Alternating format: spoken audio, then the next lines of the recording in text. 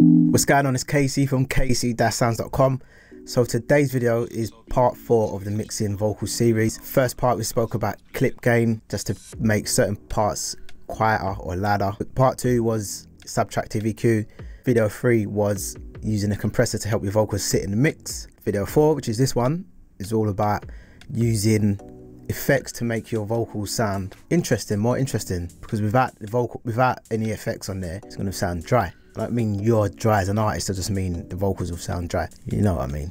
So let's jump in. So for this vocal, I've got a delay and a reverb. So I just want to show you two things with this delay and reverb. First of all, with the reverb, with the reverb, what I've done is just EQ'd it in certain places. So if I just play the vocal without the effects, you hear it dry, and then I'm gonna bring the reverb in so you can hear it. What's viable than a peace of mind? No item. I'm a day one vet and my brain's on check. I got a bag of skills, yeah, I can't hide them. Funny's on a mind, you should think the same. Man of ego. So I've EQ'd it in certain places just so it fits in with the rest of the song. So I'll just boost what I've cut out so you can hear why I've done it. What's viable than a peace of mind? No item. I'm a day one vet and my brain's on check. I got a bag of skills, yeah, I can't hide them. Funny's on a mind, you should think the same. Man of ego tripping on a road to fame. I'm retro traditional, keep it kinda old school. If you ain't thinking the same wave, don't roll through. Only roll with the light-minded. We've been struggling for years. So you get the idea, you get the picture. I'm just gonna play it and I'm gonna keep bringing the A and B in the reverb. So I'm bringing it in and out so you can hear what it's doing. Then I'm gonna boost it and then pull it back so that you can't really hear it, but you can just feel it. What's viable than a piece? What's viable than a piece of mind? No item. I'm a day one vet and my brain's on check. I got a bag of skills, yeah, I can't hide them. Funny's on the mind, you should think the same. Man of ego tripping on a road to fame.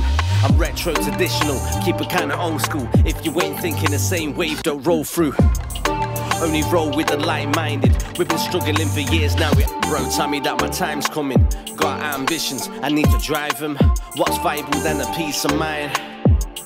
No item.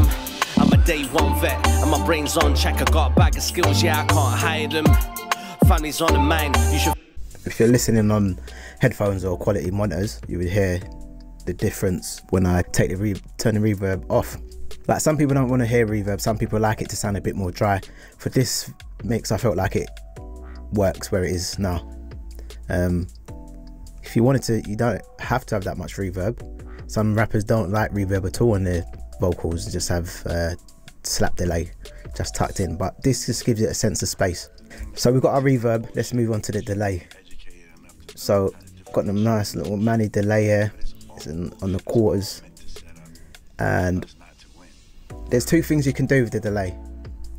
Not two, there's more than two obviously, but for me, how I like to work is I either use a compressor to sidechain so that whenever the vocals is going, it's stucking down the delay, and then when they stop, then the delay will like burst out so you hear it.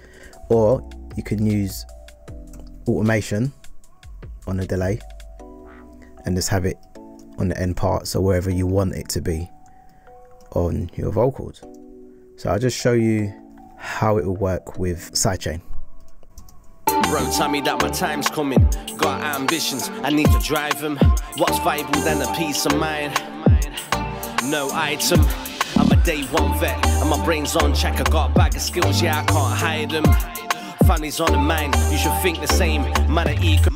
So you can hear the delays there when he's rapping, but it ain't really getting in the way.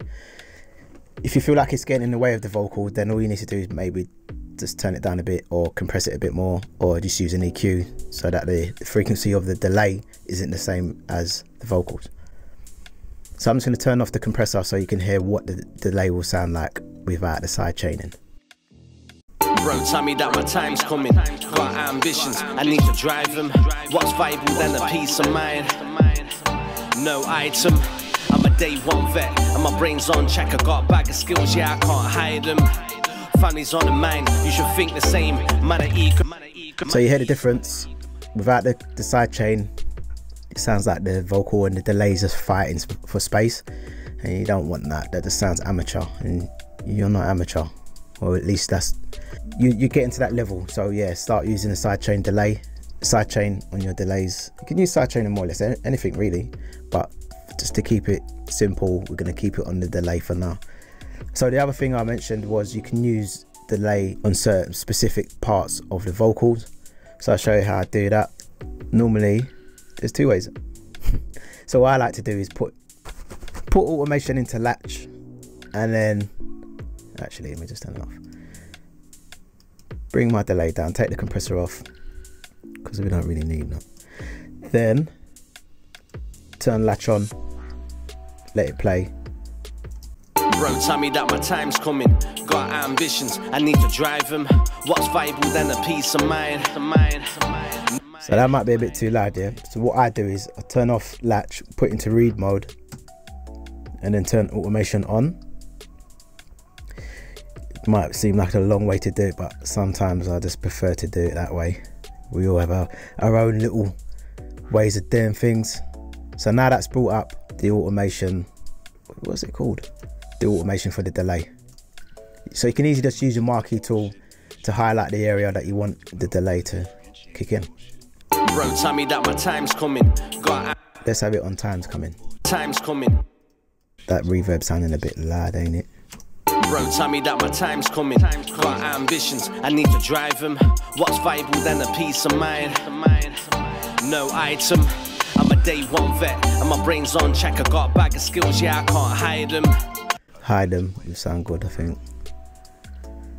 And let's just run that. Bro, tell me that my time's coming. Bro, tell me that my time's coming. Got ambitions, I need to drive them. What's valuable than a peace of mind? No item, I'm a day one vet, and my brain's on check. I got a bag of skills, yeah, I can't hide them. Family's on the mind, you should think the same. Man, an ego tripping on a road to fame. I'm retro. Yeah, so you get the idea.